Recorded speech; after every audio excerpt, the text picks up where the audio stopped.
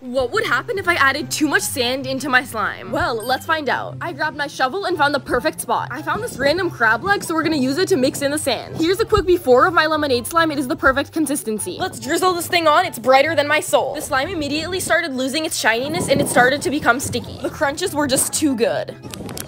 I gave it a couple more pokes and it was clear that we needed more sand. So I created a sand tower and we were gonna destroy it with our slime. This was literally so sick. After kneading all of that in, we ended up with a slime that looked like sand. It reminds me of dough and it's super stretchy and inflated. Someone asked me if I was holding a smoothie, so I decided to decorate it like one.